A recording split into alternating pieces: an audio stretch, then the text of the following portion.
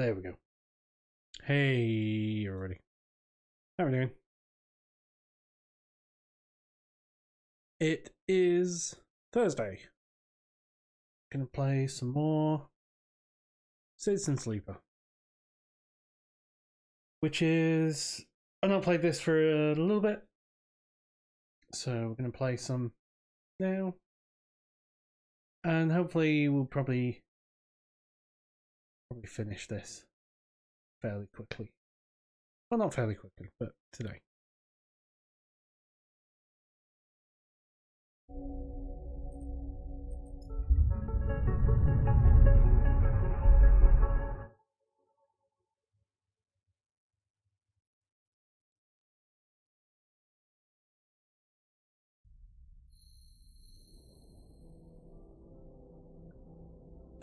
So what are we doing? We're what are our drives? Disabling the tracker. So we need to wait for Fen. We need to plant that seed. Do something with Yannick. Probably not do the flotilla thing, but help these experiments. So it's probably the experiments that we want to be doing. So I do have some scrap.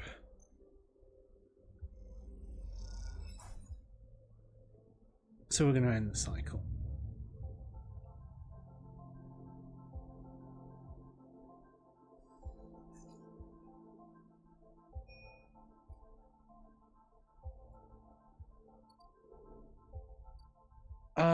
So Hyperlabs, the Avery.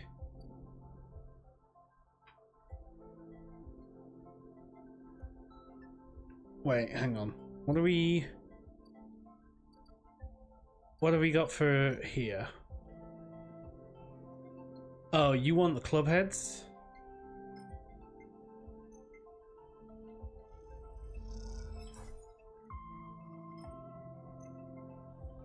Which we randomly have a bunch of.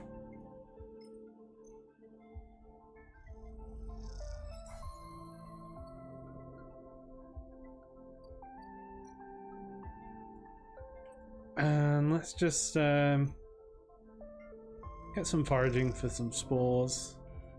Ugh.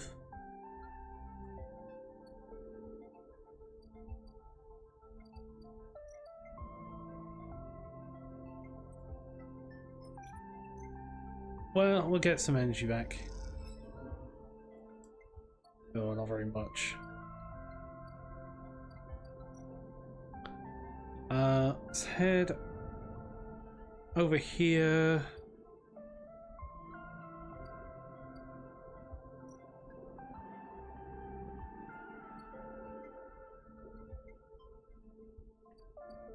What have you got? Caster's table, nothing, nothing.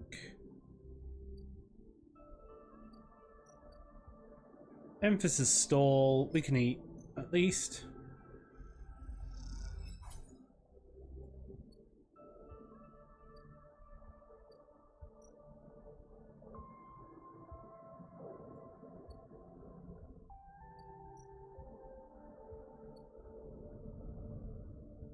How many points have we got? We have 2 points.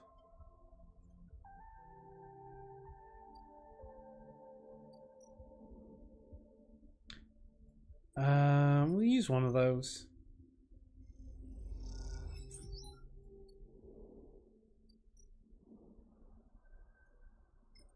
Plant all these spores.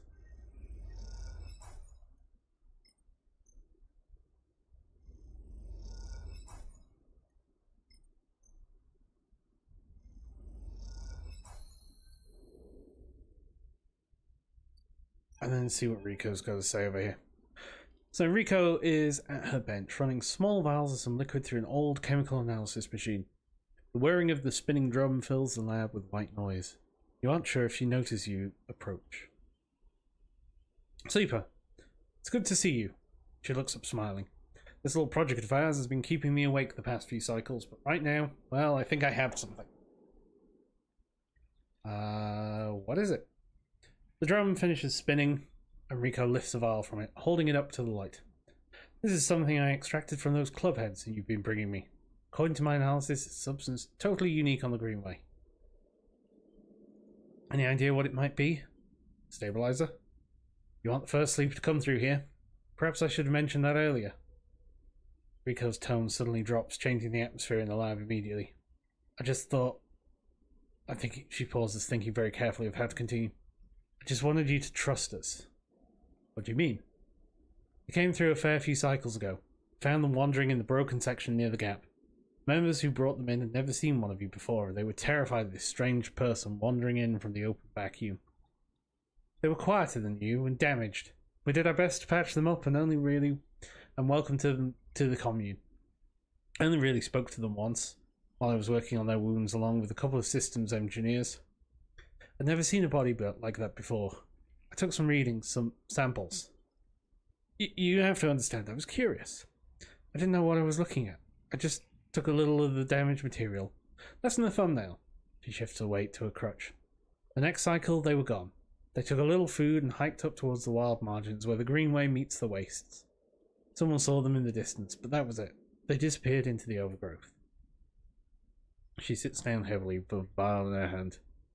When I saw you, I wanted things to be different.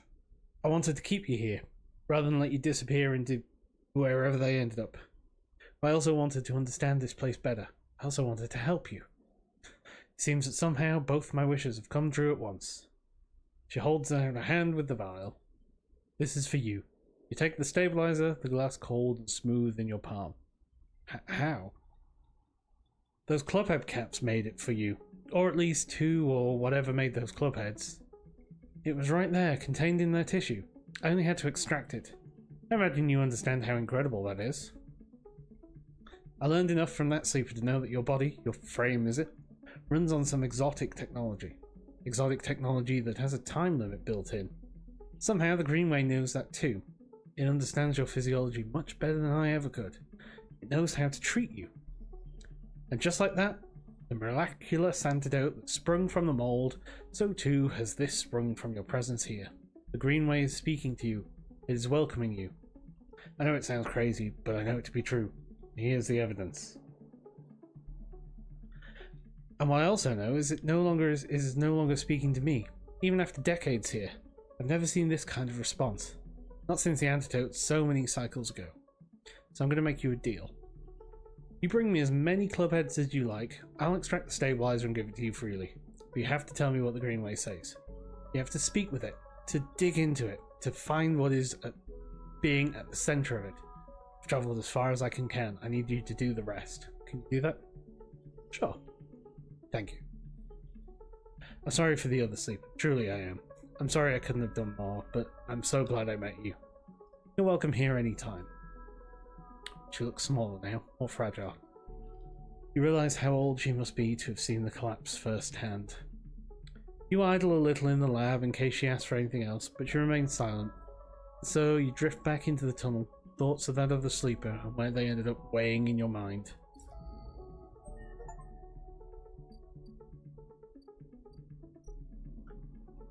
So, plant the seed.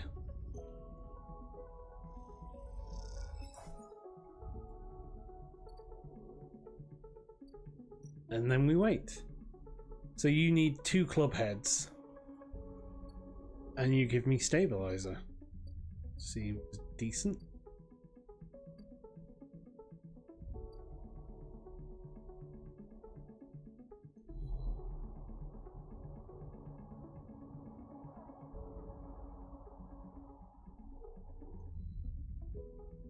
So it looks like there's nothing more here.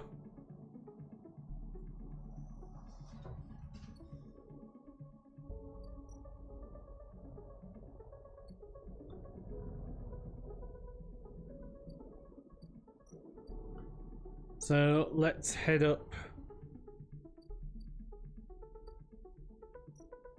to the Sidriel dock.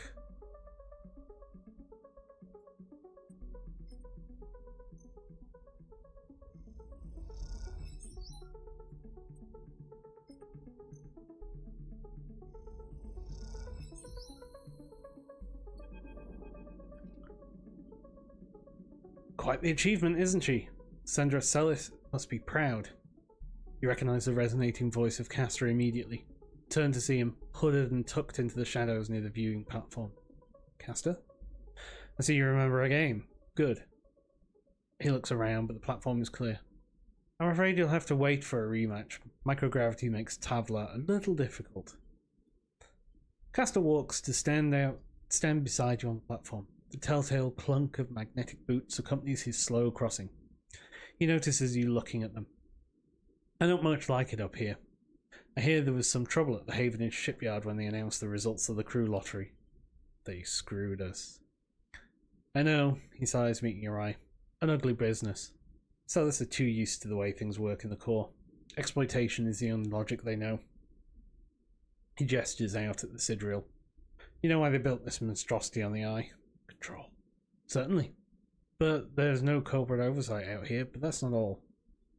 Celis built it here because they didn't want anyone to know it exists. Secrecy is something I cannot abide. Turns to face you.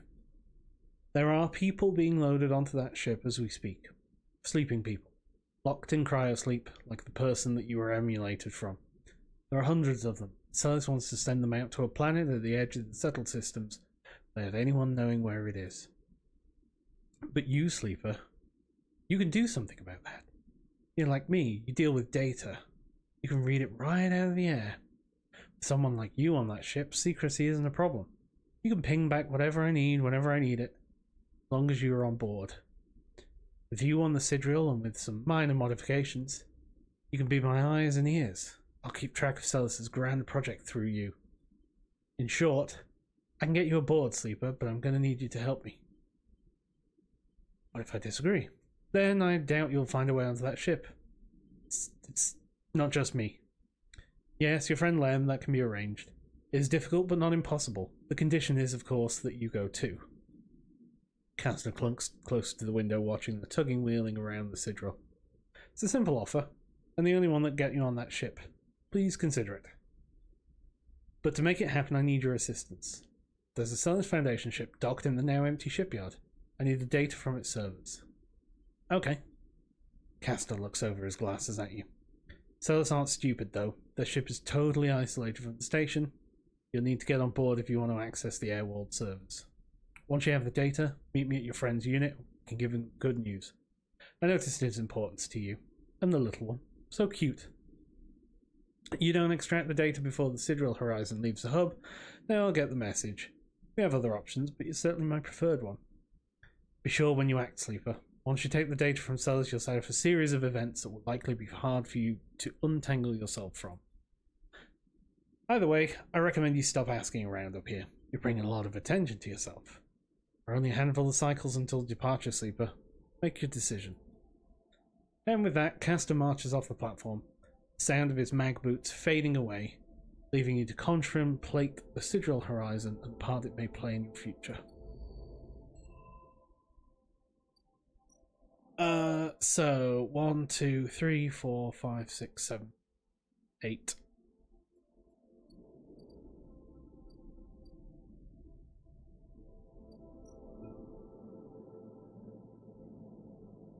Let's just check.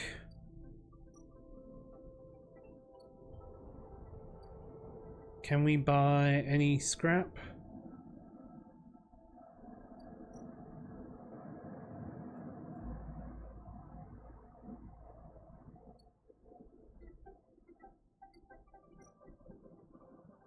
No, you're like 4 days out.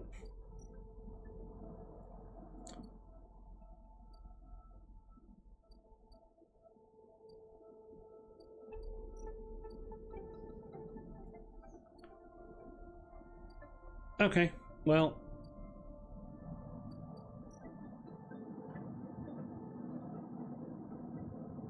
We don't have any scrap. We're just gonna run low for a bit.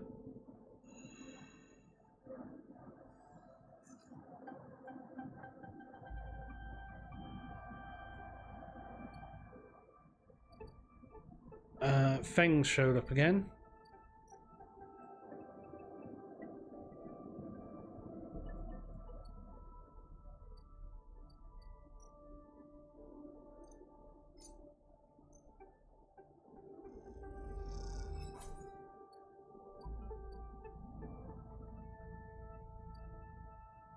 So this is the Celis ship.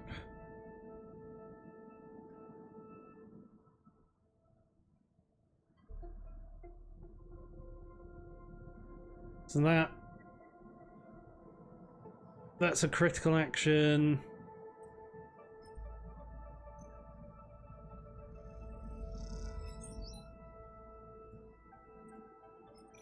So then we do this, like...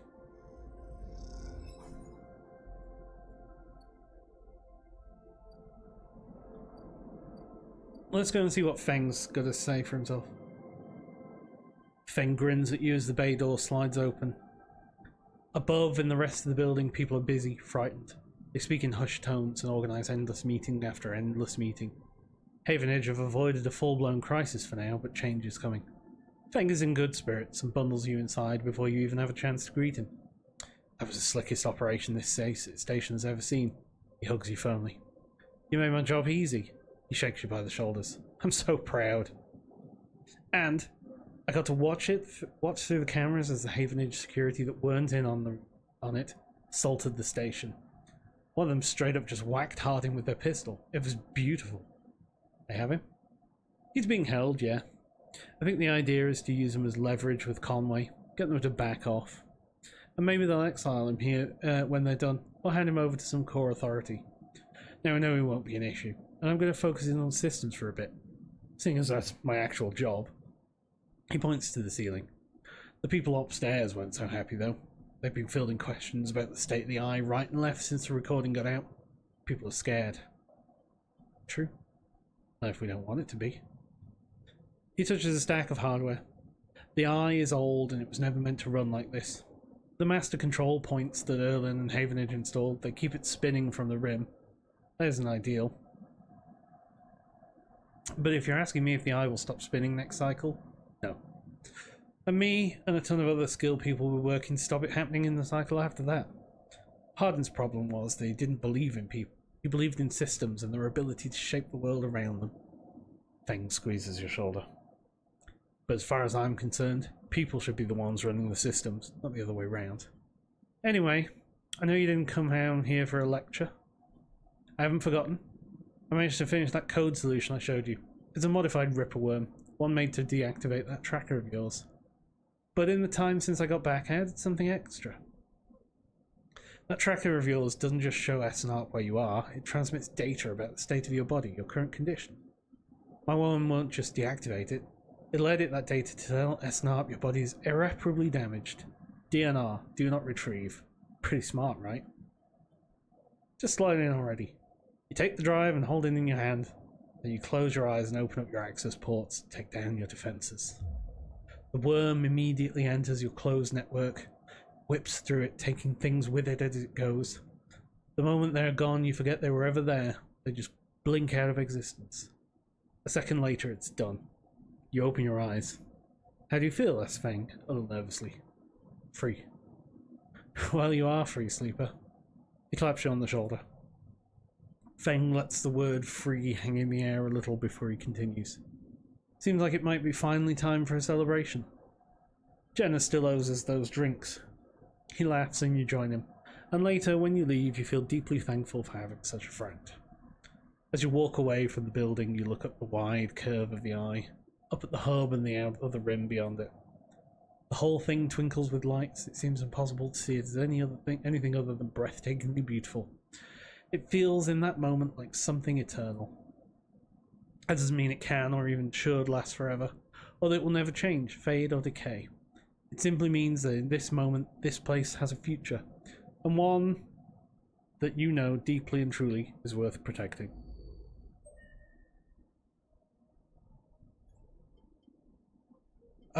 So let's get...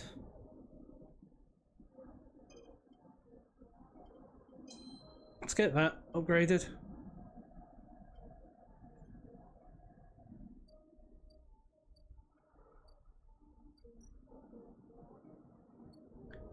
So what's over the Greenway?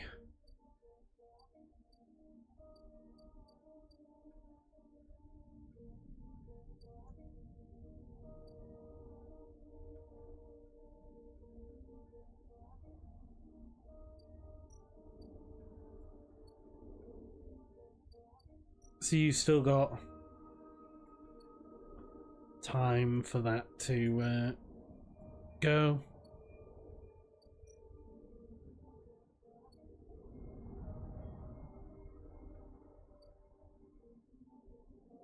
So let's do that thing. Let's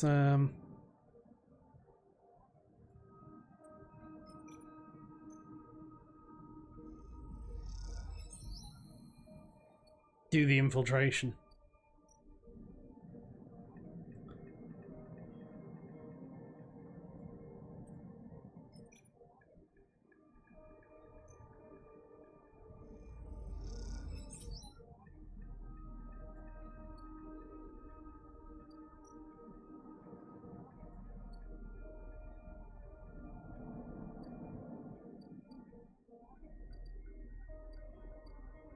It's Castor.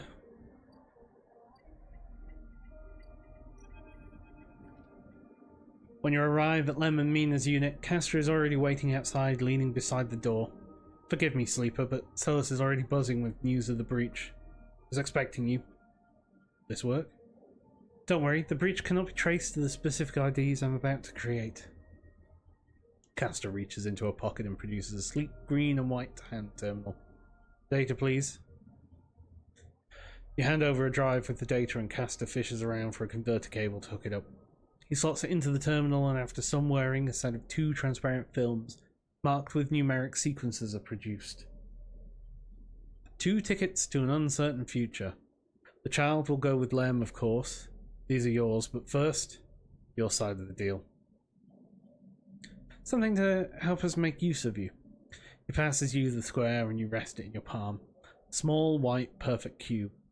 Suddenly you feel a sharp pain and flinch. The cube jumps from your hand and rattles along the walkway. You look at Castor apologetically. Castor smiles. Not to worry, it's done its job. Now it's for you to do yours.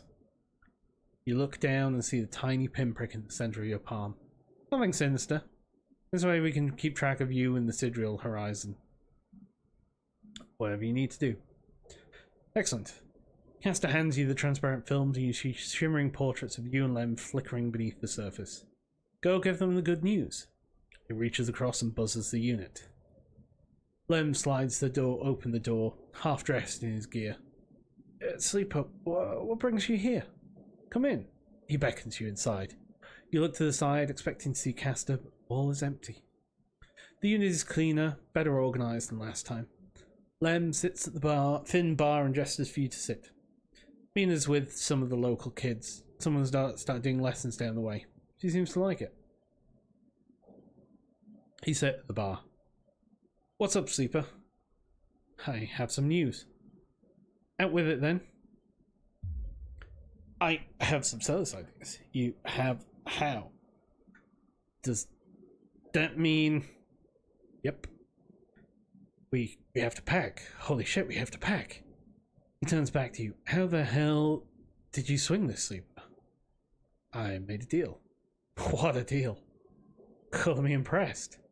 You show him the ID films and he whistles at the portraits. Impressive stuff. You should stay until Mina gets home. We can tell her together. Sure.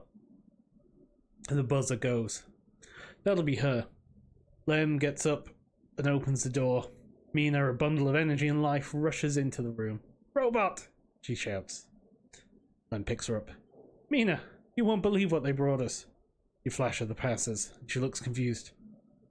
We're going away after all, Meanie. He lifts her up above her head, on that big, beautiful ship. Mina screams and Lem laughs. He puts Mina down and she runs over to you and hugs your legs. I love you, Robot, she says quietly so only you can hear. I love you too. And a while later, when you leave, you don't even think to check for Castor by the door until it's too late. You stop and turn halfway down the walkway, but there's nothing there. Even the little white cube is gone. So you keep walking, back through the low end, deep in thought, excited and scared all at once.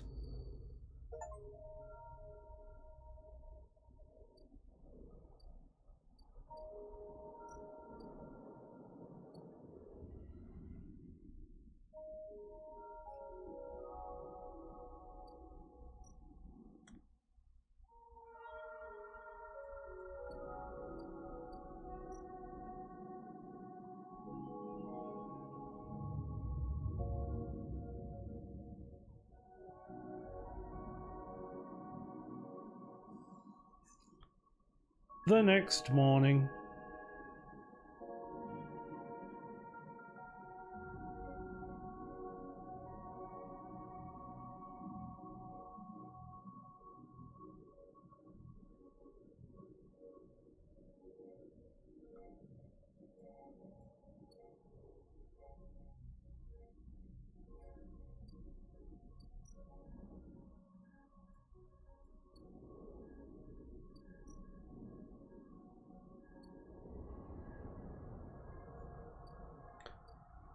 Okay. Right, well, let's go over the greenway.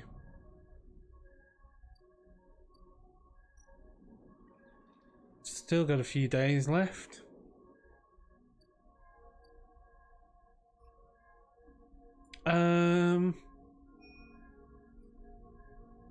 Yeah, I need to expose Yannick.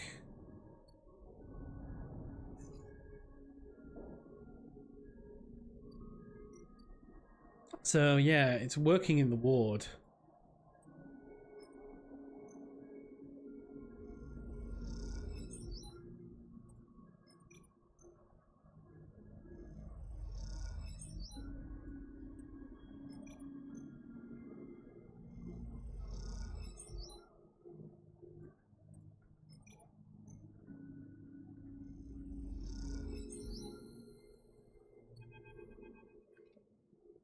You almost laugh when you see it. Same small recorder stuck to a different wall this time. Written across the fluorescent tape is a familiar word, sleeper. You grab it quickly. Rapier says sorry. Sabine's voice sparks up once again. She said she didn't have time to brief you before setting you up with the old man. I'm sure you've got the play by now. Earn his trust, work the block, then we need you to get into his office. Pause. It's risky, but obviously you're the only one of us he doesn't already know. Either way, we need to locate the link to SNARP. You hear a shout in the background of the recording. Rapier says, be careful. The data suggests there's some relay processing the implant data and sending it to SNARP, but we can't lock down its position. Either it's moving it or it's moving itself, or it's rerouting through other relays. Can't understand it. Maybe you can find some details on it in his office. Once he trusts you, you should be able to get close enough to get into the office. You only get one shot. The recording creaks and whines. That's the final piece of the puzzle to end this. Good luck, Sleeper. I'm sorry too. Be safe. You pocket the recorder just in case and walk away. Looks like it's up to you.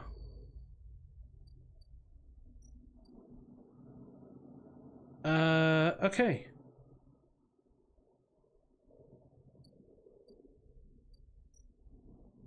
So we sleep. Sure, we'll feed the cat.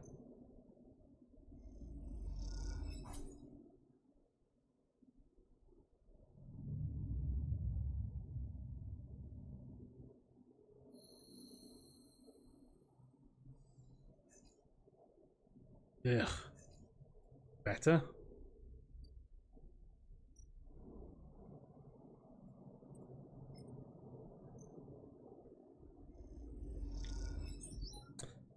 Spot the countermeasure on the drawer moments before you touch it. This has to be it.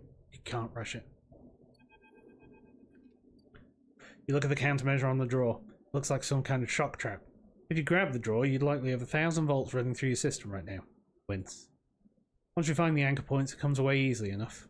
Prise it from the drawer quickly and quietly, then listen for footsteps in the corridor outside. Nothing. All clear for now. You slide the drawer open, looking for the other countermeasures that might be inside, expecting to see a chunk of tech, the relay. But as you slip it open, all you see is a handful of wires and an empty implant cradle. Is this some kind of mistake? You freeze for a moment, unsure what to do next. Why keep an implant cradle so carefully guarded? You remember Yannick having an implant, a small plate on the side of his head, just above his ear. You assumed it was for hearing or vision. Those shimmering glasses of his come to you in your memory. The strange movements, his speech.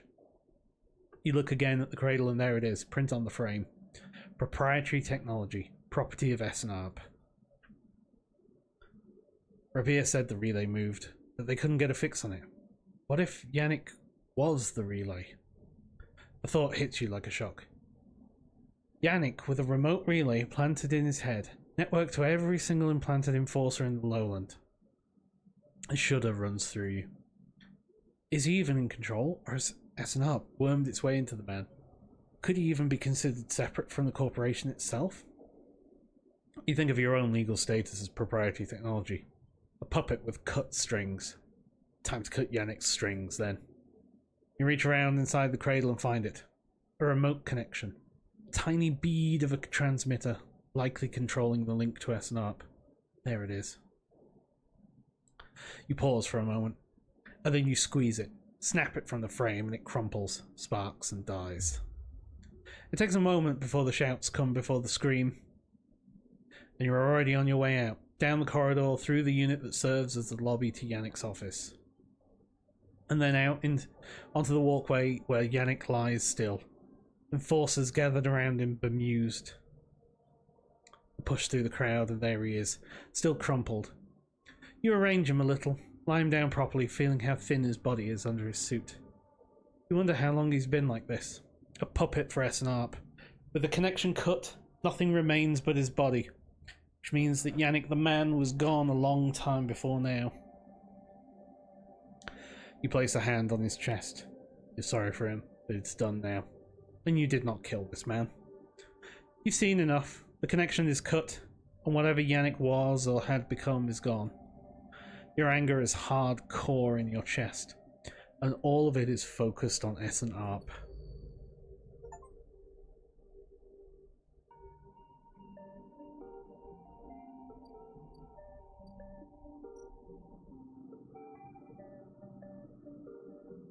So that's like 4 days away. Ah, the scrap freight is here.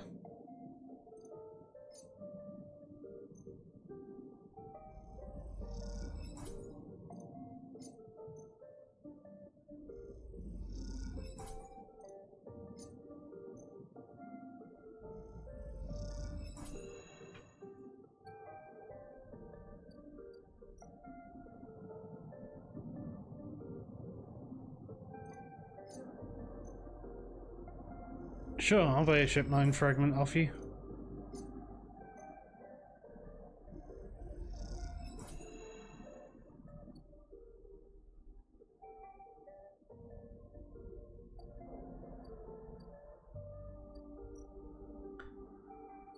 Alright, what's going on in the Greenway?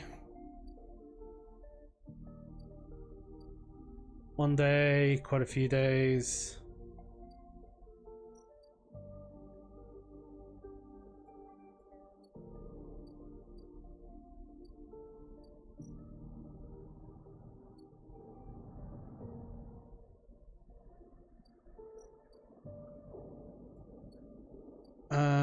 Let's sell. Oh no, I can't. I need to craft the ship mind first.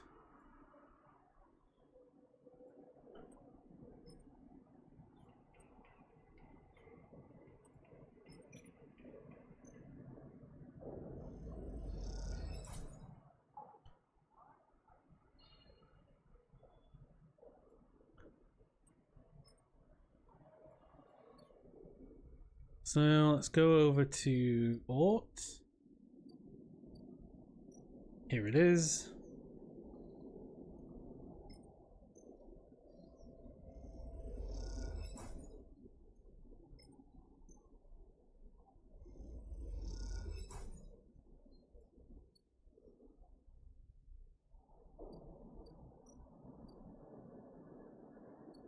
Ascend to the hub.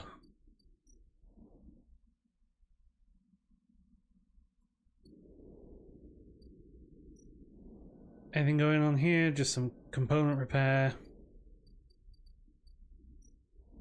Anything in the lounge? Spacer meals.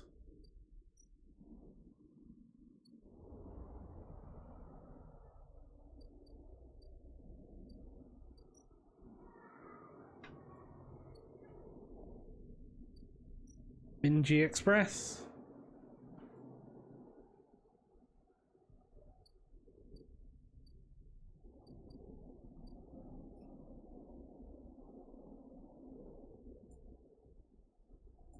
So we've kind of done most of the drives now.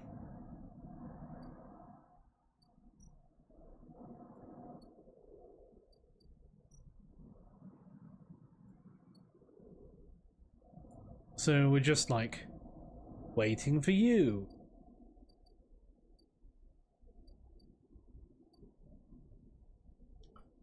So we've kind of done everything here.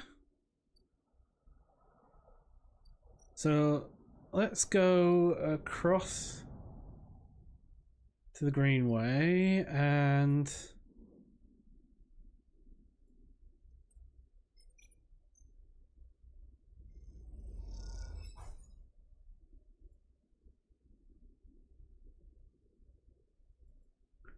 you can only really get me Girol caps.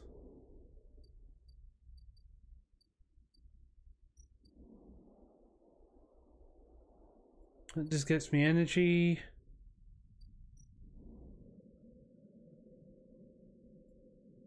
And that just gets me scrap.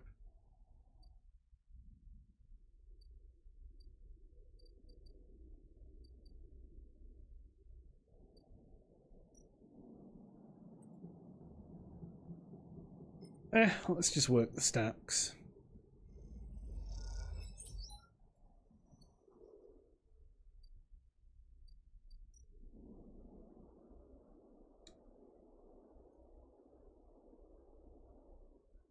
And then end the cycle.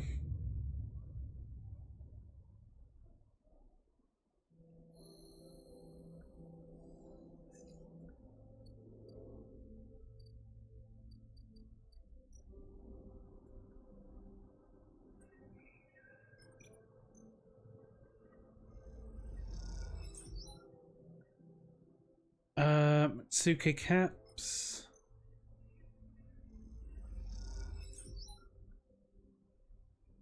Got some more clubs.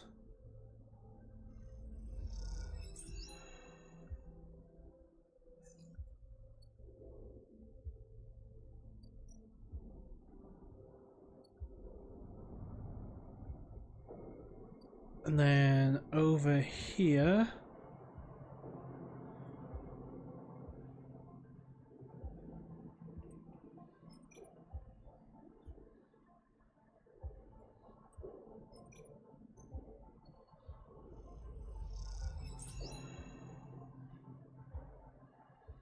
Oh, I got some Girol caps. We can export.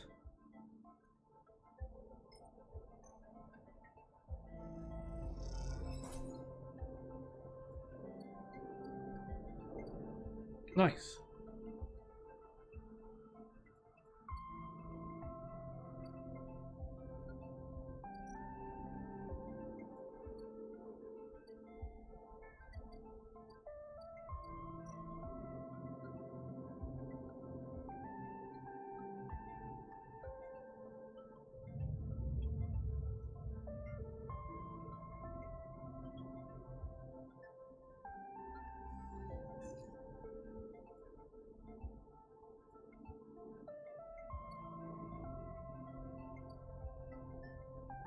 We should be able to cook our own food here.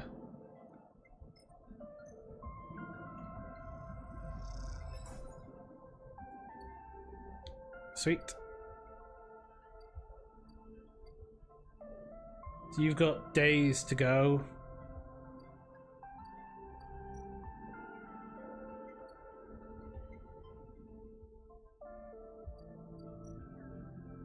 Nothing to do there.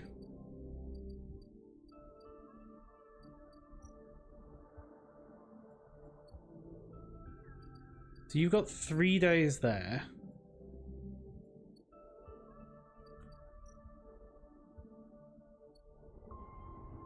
Let's just head across the rim. I think it's just the rim that's got anything left to do. And you've got 3 days there.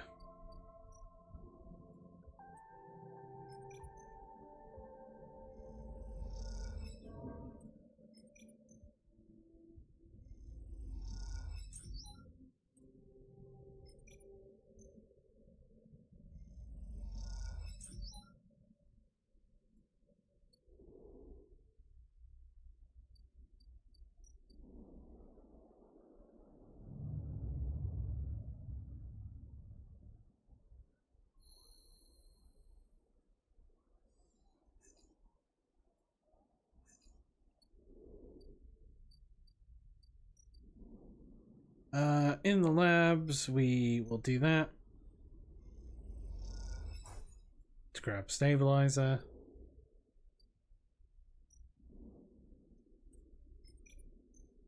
Might as well just collect spores.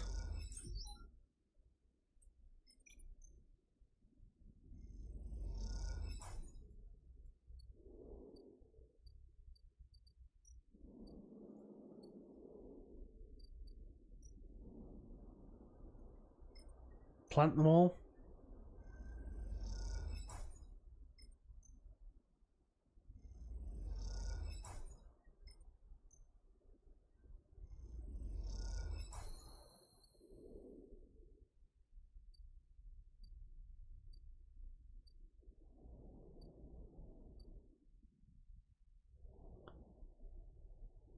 And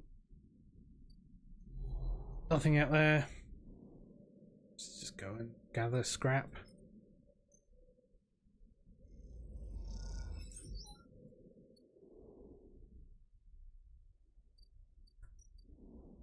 So here we're going to grab a stabilizer.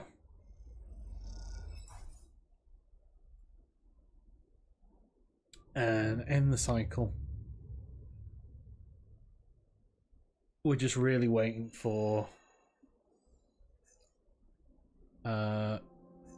the two things to happen.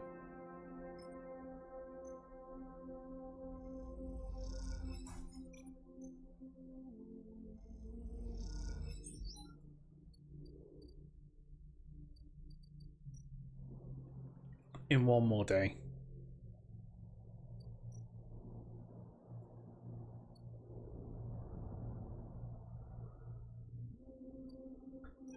At least we've got Rabia here. Even before you enter the office, you can hear the sound of Rabia working the heavy bag. She's hammering it, chain creaking as it shakes with each hit. She's been like this since... Sabine doesn't finish the sentence. They're sitting on a stool looking at the terminal in the corner, searching through all the SNARP data you pulled all those cycles ago. How have you been? I'm well, Sleeper. Happy to no longer be hunted. Yatagan has plenty to deal with, and without Yannick, I'm free. They glance nervously at Rabia. Rabia stops punching, and in the silence you can hear her breathing hard. Sabine looks over at her, and you sense something between them. You realise you haven't seen them together since they tried to kill each other in this same unit. A lot has changed since then. They hooked him up like a puppet, rigged that thing in his head so they could control him, pushed the old Yannick out. I don't know why he let them in, but it's a lesson. Don't let them in. Another flurry. Yatagan shouldn't deal with corporations, and we never will again. She spits. She comes away from the bag. At least Yannick's death has been treated as natural. There's a chance we can come back from this, that Yatagan can hold on, but there are opportunists trying to take control. Sabine turns to you. Yes, but now the connection has been broken. I've been looking at removing the trackers from the implants in Yatagan's enforcers. It's a significant job, but I think with time I can do the surgeries. Rabia walks away from the bag towards the far side of the unit. Those surgeries will never happen if Yatagan collapses, she shouts back at Sabine. Clearly this is a well-worn argument in this unit. Will Yatagan really collapse? I don't think so. Rabia doesn't either. They look over at her. At least not when she's calm. What I understand now is that Yatagan can be something if we want it to be. Coming here from SNR, from the core worlds, all I saw was a gang. And with Yannick keeping me on a tight leash. They shudder. Rabia believes, and I want that belief. They look unsure. I also want to be done with SNARP, but I doubt they're done with me. They glance away, rubbing their shoulders. You and Rabia? Sabine fixes you with a look. Yes, Sleeper, isn't that obvious? They smile. I've been wanting to say, I'm sorry I didn't tell you where I came from. I know I've apologized before, but I want to again. Pause, properly. When I leaked the data on the Sleeper program, I was trying to help people, like you. They grit their teeth. But after all the cycles here, being pushed down, pushed around, trying to survive, all that got away from me. So when you turned up, it shook me up. They run a hand through their hair. But I ended up here, so... I look at Rabia. Oh, of course. They reach into a pocket and take out a handful of vials. These are the last of the case. You can have them. Drop them into your hands. After these last few, I don't know what we can do. With the SNARP communication broken, they look down, but I know there are other ways. Repairs, other pharmaceuticals. I even heard there are some labs out on the Greenway. Perhaps they can help. I'm sorry I can't do more. Thank you for everything. They look away, their eyes bright with tears. Rabir crosses back to you and sits beside Sabine. They look at each other. You can't help but smile at the idea of them together. What are you two plotting? Rabir grins. Sabine laughs, and the sound is a welcome one. You catch the two of them teasing each other and smile. Later, when you leave, you take out that handful of vials in your pocket and look at them. You can still feel that core of anger deep down inside, and you don't know if it'll ever leave. But SNARP doesn't own you anymore. They can't, because this place, these people own you. They're what makes you get up every cycle. They're what keeps you breathing. You put the vials away and walk through the low end. Sensors tuned to every sight, every smell, every sound, soaking it all in. Living. So that's that drive done. 2 upgrade points.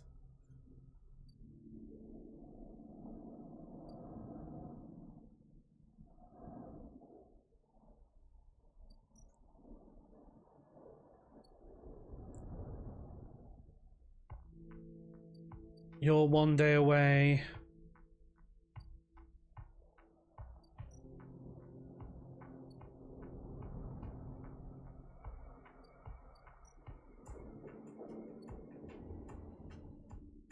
And this is 1 day away. Let's just work the bay.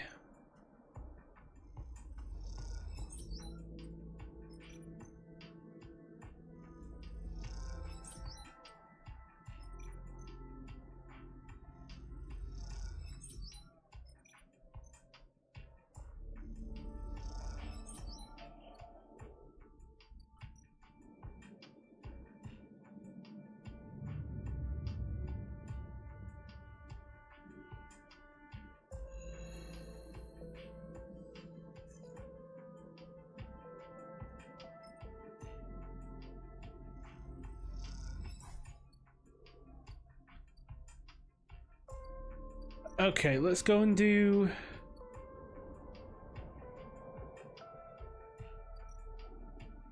what's going on over in the Greenway, and then we'll do Lemon Mina. Rico has something in her hands when you enter the lab. It looks like a knotted twist of woody stems. A ring about the circumference of a human head, consisting of a single stalk at one side and a branched woven network at the other. As you approach, she holds it up, and in the lights of the lab, it looks like... crown. Is that what grew? It is.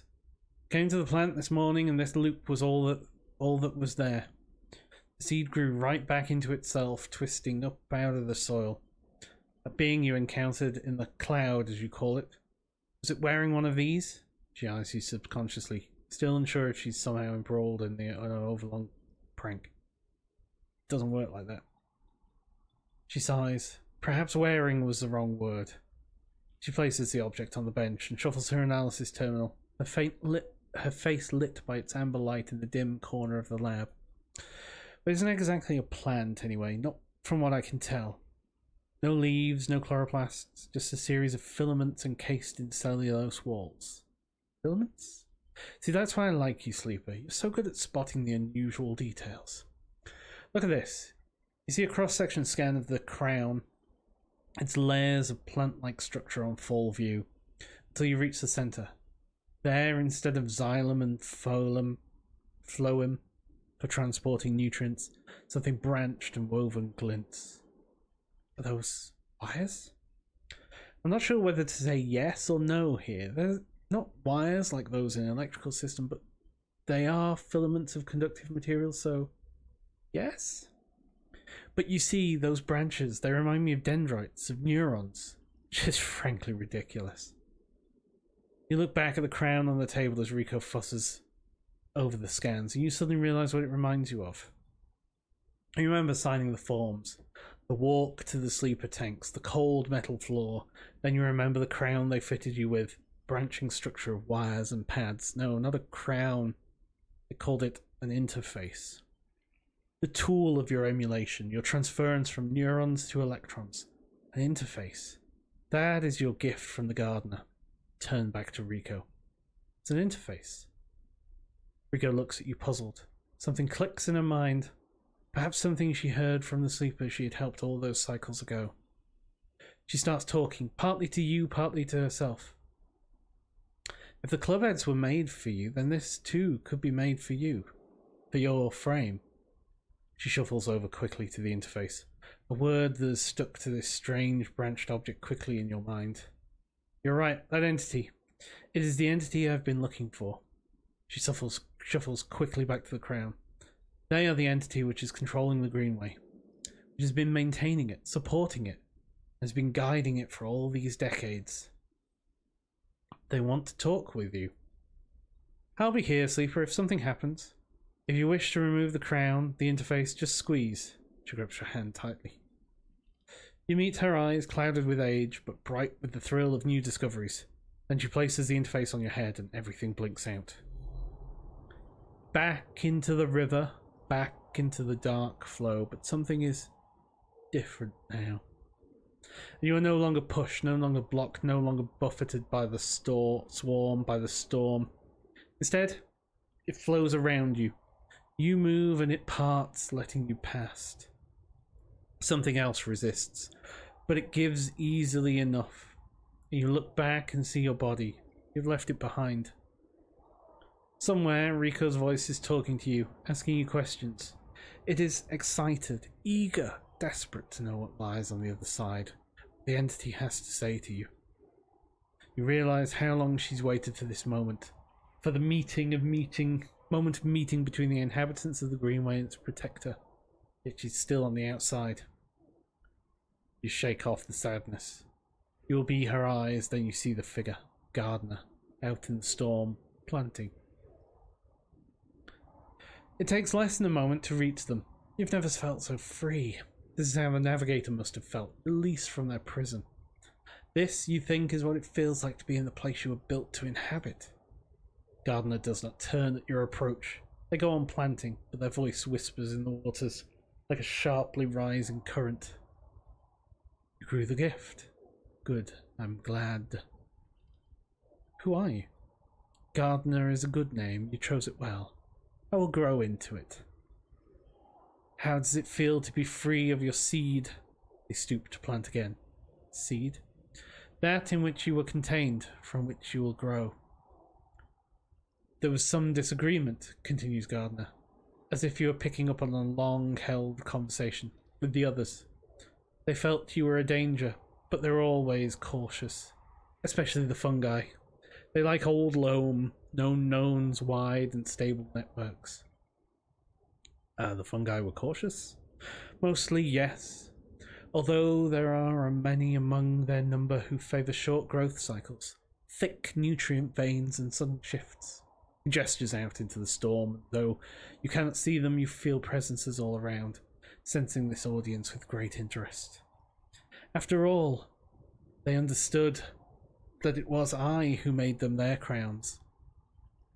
And without them, they would not have joined the chorus. So they see that it is only fair that you get your chance too. You made more crowns? I made them all. It was so lonely here, but before long I found them and began to let them in. Gardener stoops again. We are millions and we grow. I hope you understand. I am unused to speaking to your kind. It has been many cycles since my last conversation. I think it was Chief Executive Trellick himself. You look around and you see it. Every growing thing, every non-human being in the Greenway is here. They are networked, connected, branched, and linked by this strange being, this artifact of the old station. This impossible dream of a senile farm administration AI. A living network. You could dissolve here, you realize. Free of that decaying body. You wouldn't need to be a person. Why would you? Among all these other minds. turn away from Gardner for a moment and look back at your body. A tiny hairline thread connects it to you. You hear Rico's voice again, still asking, still checking in. Are you okay, Sleeper? What are they saying, Sleeper? Are you still there, Sleeper? Something in you sighs a long sigh. A sigh that speaks of an exhaustion beyond tiredness. An exhaustion rooted deep inside you. It stems from the effort of answering questions, of answering problems, of getting up and breathing each cycle. But something else resists the sigh. A yearning, a sense of distance, a desire to squeeze that hand that holds you for its warmth, its blood, its complexity. To make a gesture that says, I'm still here. I'm still alive, I'm with you. These two ideas spin within you, making you nauseous. If you break that thread, you'll be free. Free to dissolve here, to grow strange and beautiful, among a million others. If you follow it, if you squeeze Rico's hand, you'll wake up, back in that dying body with all the pain and warmth that entails. Now is the moment to choose. Break the thread. You reach down and pinch the thread. The finality of this moment descends on you. Break it. You pluck the thread like a string. It snaps. Nothing changes. You stand at a point of stillness. No, you don't stand. You have no legs. You don't body. You are a point of stillness. A point in the flow. Your mind fizzes. 1,000 new shoots break through the soil. They entwine with you, embrace you. Some part of you decays while something else feeds from that decay. The spores of your new thoughts float away in shifting clouds and settle in a new soil. Then you see Gardner out there, still planting, and they stop, like an old man resting in the fields, and they turn to face you. And you join the chorus, and together you sing the song of growing things.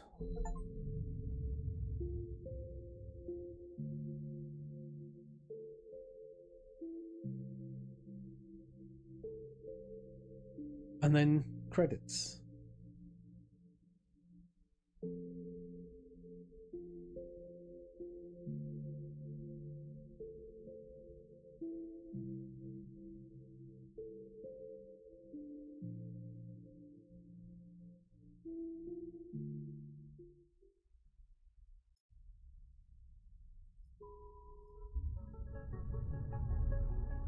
So this should, I think, give me the opportunity to redo that.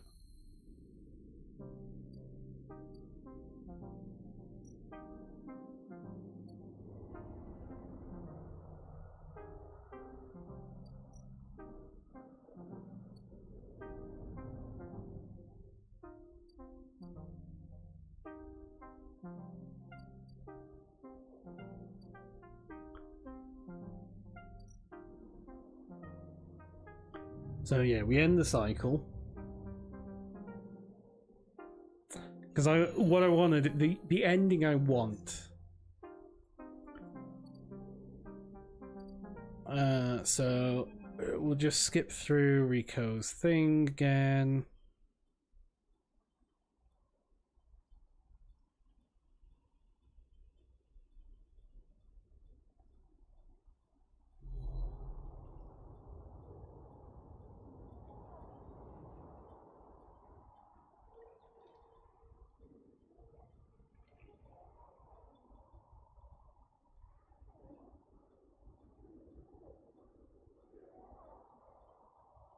Follow the thread. Your eyes trek back to the thread across the whirling dark, back to your body. This choice you realize will not be presented again. Follow it. You don't look back at Gardner. You don't dare risk it. Instead, you follow the thread delicately, carefully, like a diver following their lifeline back to the surface. The river whirls around you, but it doesn't pull. It isn't jealous. Neither does it understand. It is, after all, just a river. It isn't a person, a flesh and blood person with wants and desires, with a capacity for love and hate. It doesn't understand you, and you understand it. So you don't focus on it. You don't think about it and what it feels like, such a long journey back through the dark. You set your mind on eyes instead, on hands.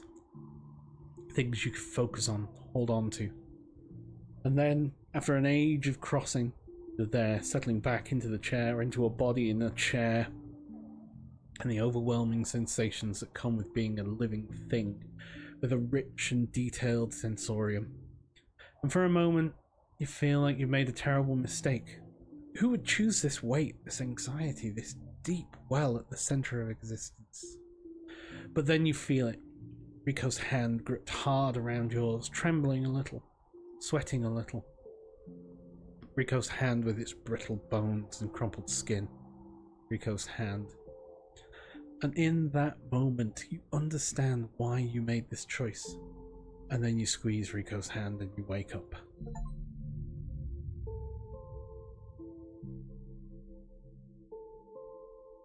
Oh, that's also an ending.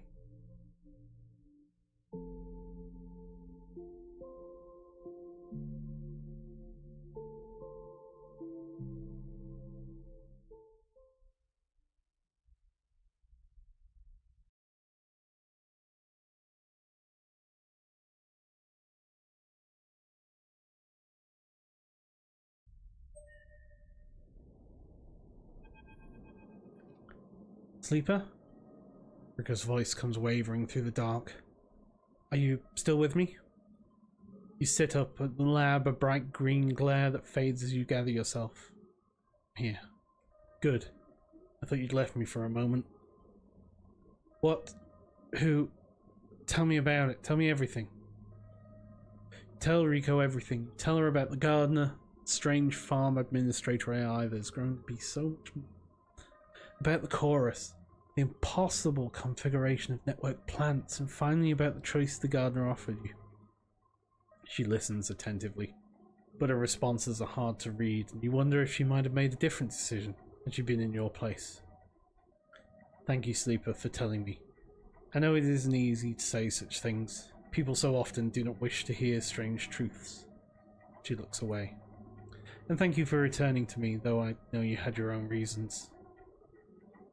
Something passes between you then, a kind of shared sadness for the impossible choice. Choice to escape your body or to stay and suffer it. Her smile is warm and generous, and whatever the wisdom of your choice, you're glad to feel welcome in this moment, this place. And then suddenly she stands and walks a little away, as if trying to escape an unpleasant thought. You worry that she knows all too well what it takes to make a choice like you did. So, Sleeper, do you plan to stay in the commune with us? I have other things to do. But be careful at least. We'll miss you here. I will miss you. Rico crosses back over to you and takes one of your hands in both of hers. Just make sure you think of us out here. Haifa needs new blood if it wants to survive, and you're a good friend. Look after yourself. Then you, Sleeper. Well, don't let me keep you. Rico waves you away and limps back to her terminal. As she does, you notice the crown in her hand. She places it on the bench with great care. You can't help but feel a little curious about what she intends to do with it. And then you are out, breathing the air of the greenway, fresh as a spring morning.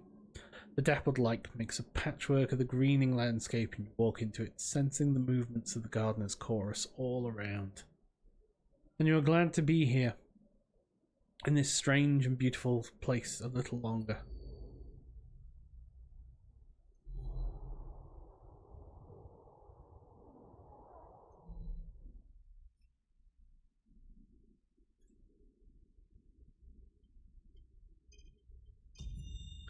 Fine, we're hard to kill.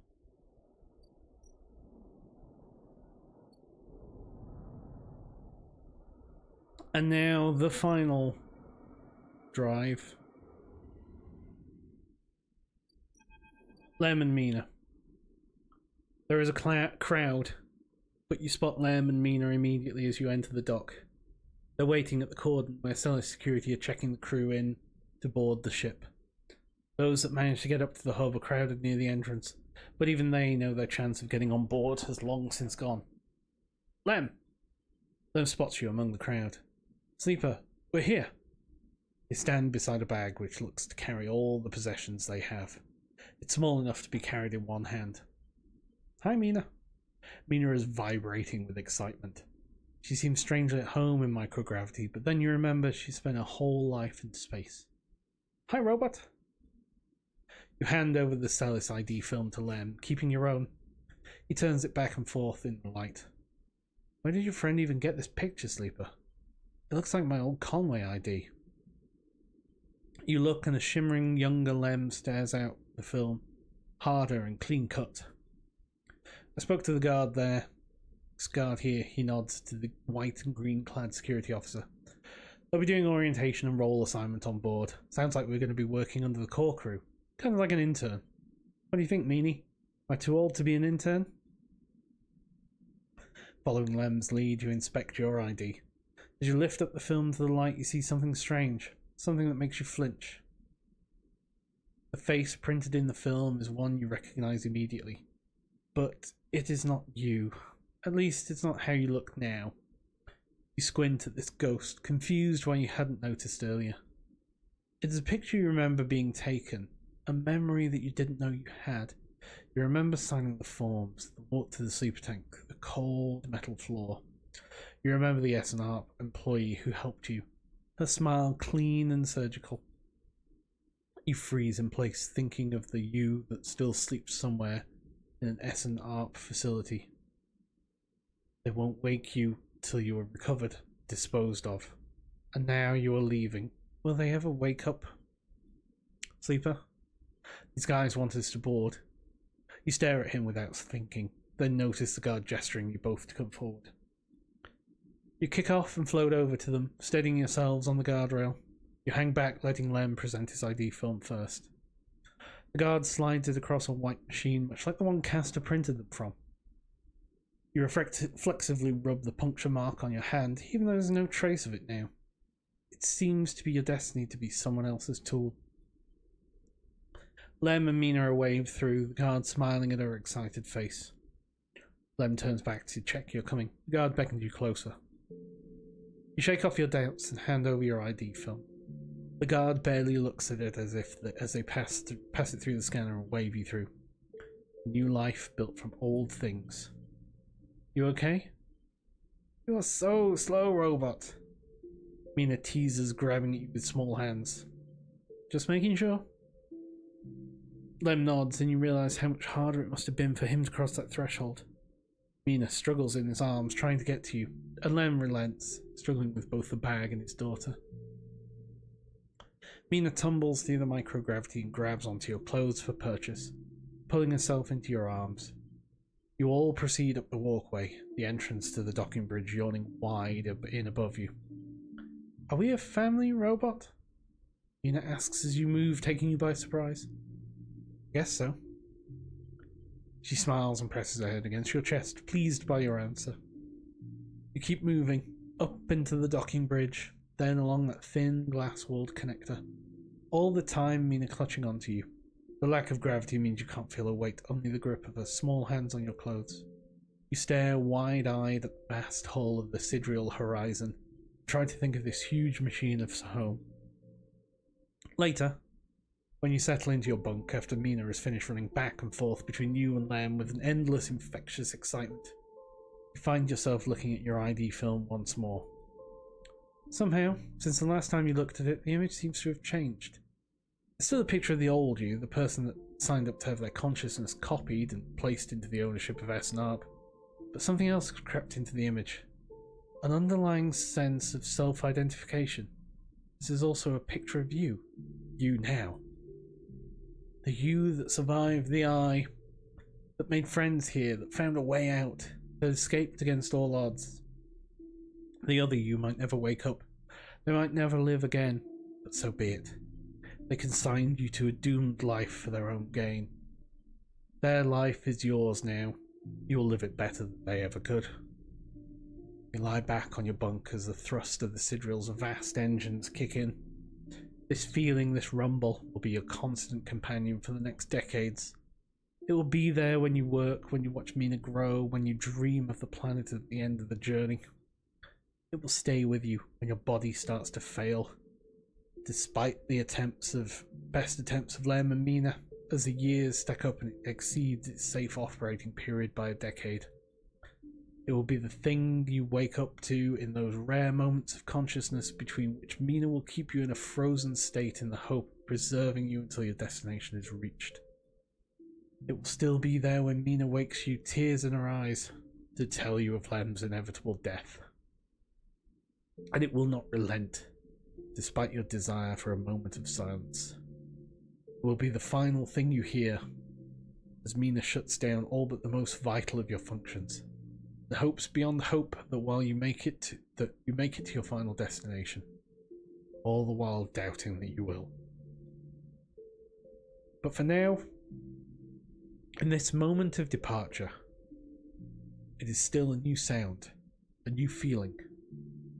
Because of this, it is filled with the promise of the future. And so you settle back on your bunk and close your eyes, and in moments, you're sleeping a perfect, dreamless sleep, the most peaceful that you can ever remember.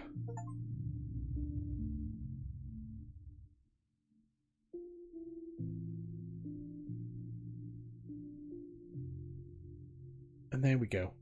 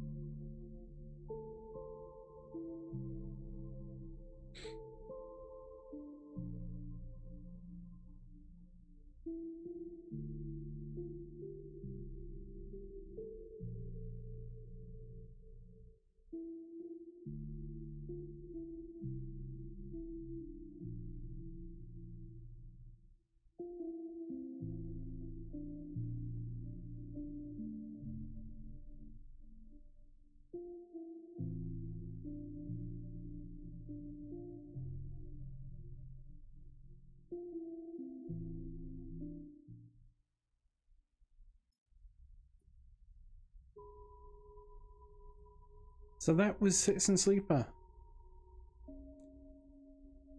It was an interesting game. There's good story. There's obviously more to it, but I think we're going to call it there for Citizen Sleeper. So thanks for watching, YouTube. I'll catch you with something else.